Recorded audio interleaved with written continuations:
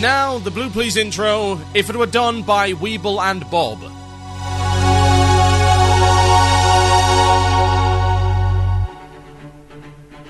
And how it began. Back when the sun and here when the red, and the time is already right back. I touch the heavenly dive, and the army in the night. I can rest in time, and the night on that, and the second on the night. I'm paying the time from Savior, and those songs they don't learn painted right. That's the day I was not, until me here. I ain't giving record, I had the time. And in hell, my heart, it came by the time. That's the right standard and the right to die. And there is done. There is still the got to pay the hand. All the time, on inside.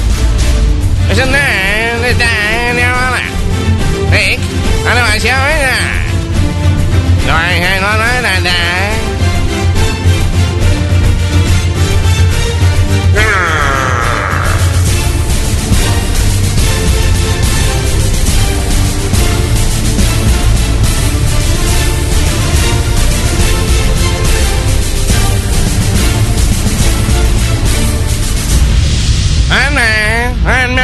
A giant angry badger.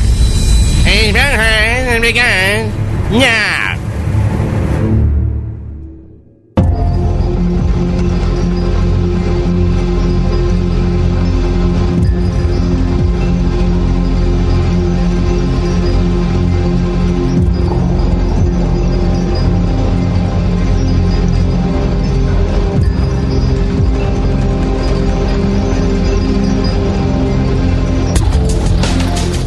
There really wasn't a good reason for that, at all. Not a single one. For some inexplicable reason, I felt like it had to be... I am channeling Rayman, yeah.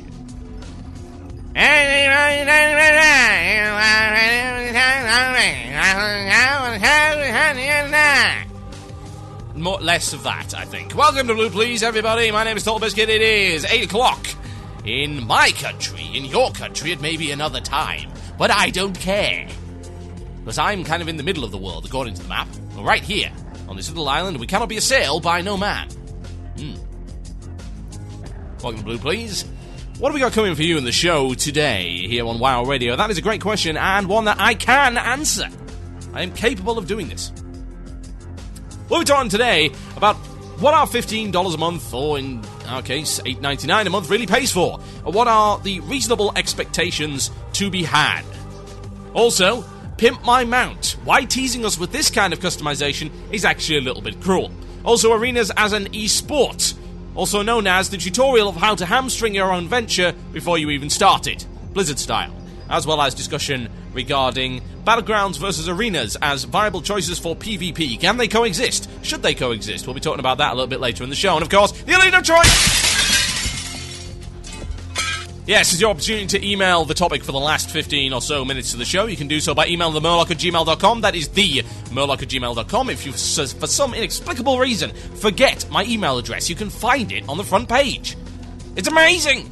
Brand new system we have going here. Alternatively, if for some reason you do not have access to email or something like that, you can tweet me, which sounds way dirtier than it should. You can subscribe to my Twitter feed. Yes, indeed. Go to twitter.com/TotalBiscuit, and you can subscribe to the Twitter feed. And then you can tweet me by typing @TotalBiscuit. That's the @ sign, TotalBiscuit. With 140 characters or less. So it can't really be that meaningful or particularly philosophical. You better get right to the point. Anyway, less about that and straight on with the show. First things first. Little announcement we've got. Next week on the show, I'm going to be having Ben, aka the guy who created Quest Helper, on the show to discuss the ins and outs of the new add-on policy, as well as how it's affected him, and a little bit about his mod as well. We'll be attempting to answer at least some of the controversy surrounding Quest Helper, and if you have any questions for Tim, you can email them to me at themurloc@gmail.com. Tim, what the hell am I talking about? Ben! It's Ben, damn it! There are some who call him Tim, and most people call him Ben, because they're not retarded. Yes, email themurloc@gmail.com, and yes, you can ask whatever question you wish. Absolutely fine by me, and I shall try and integrate them into the interview. So yes, by all means, do so if you have any questions for Ben of Quest Helper fame. Righto! That's enough of that. So it's time for some of this. That sounds like it's mail time. Here's the mail. It never fails. It makes me want to wag my tail. When it comes, I want to wail. Oh yes, 'tis mail time where we read the mail. What an exciting feature that is. For some reason that is just like the key point of a lot of podcasts and live shows, and I must say that it does work to some degree, but if you want to read about how it can work and how it's a really bad idea, you can read my new blog post. Yes, indeed. blueplease.blogspot.com. Alternatively, the show blogs are now active on our show pages, so just go to our show page for Blue Please. You can see my blog. That's enough for that. Now, time for some content. Had an interesting... Yes, very, very interesting little mail here from somebody who has, quite frankly, entirely disappeared. There we go. His name is Kevin Flynn, also known as Vengeance, a warlock from May Contain Funk, which is, as far as I'm concerned, I endorse them as the best named guild ever, on Bronze Dragonflight EU. And it says this.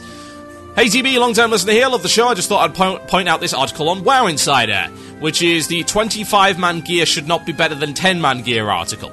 According to this article, the author believes that not only are 10-man raids harder, but should also reward better loot than 25-mans. And the example that he uses for this is 10-man SAR 3 Drakes being the hardest encounter at the moment. And he goes on.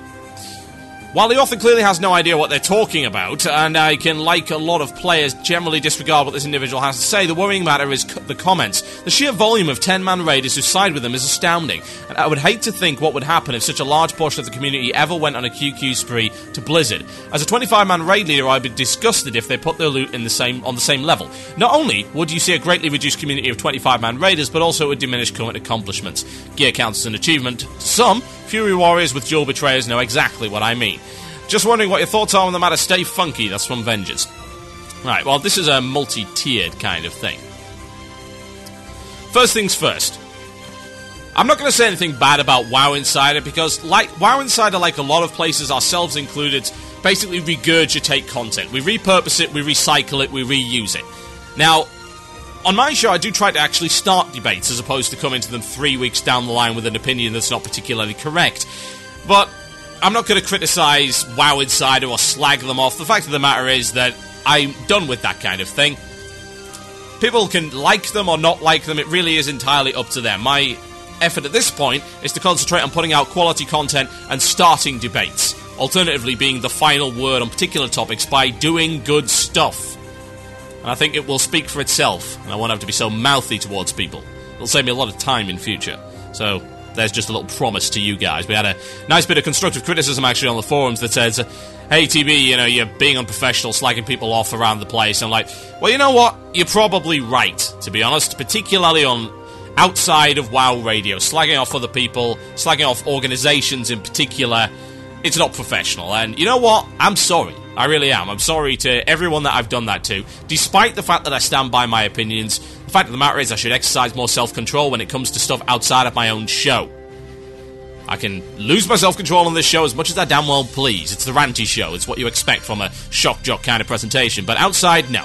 No excuse for that. Entirely unprofessional. So I am very much sorry for that. And that goes out to everyone. So there you go. Anyway, in the meantime, let's constructively criticize this particular point of view. Now, as far as I'm concerned, they kind of jumped on the debate late, and the issue I have with WoW Insider is often that their columnists do not fully understand the bandwagon that they're jumping on. This debate really got fired up when I went on the air a few weeks ago and actually discussed the matter, and I put out a blog post supporting it as well.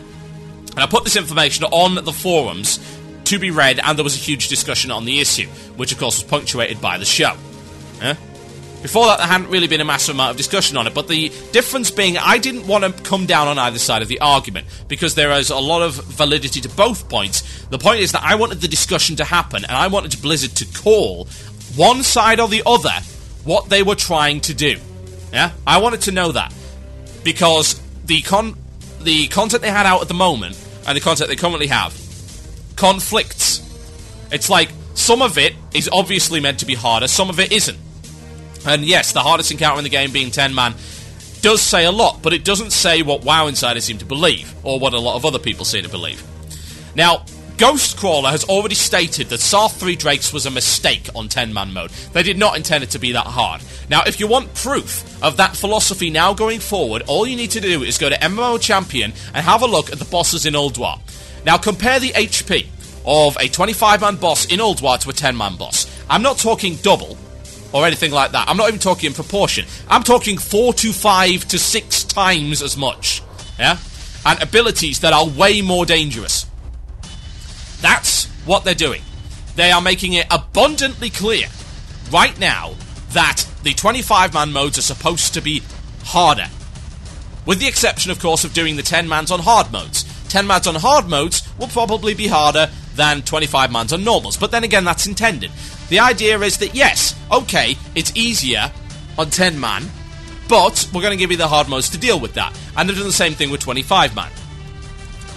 Now, I can understand that some people might argue that, oh, well, the 10-man should be just as hard because my playstyle indicates that I want to play as part of a 10-man guild. And that's fine, I understand that. The thing is, they have to call it on one side or the other. And one way or the other, they're on a losing kind of situation here. They are going to find a group of people who may be quite substantial in number that do not like it. Now, as far as I'm concerned, content for all, challenge for all is important. But I don't honestly believe, it's not my personal opinion at this point, that 10-man should be equally balanced with 25s. I don't believe that at the moment, simply because Blizzard has made the call and they have stated it very unequivocally why. And I'm fine with that. As long as the 10-man modes are still challenging, then I would think that people would be okay with it.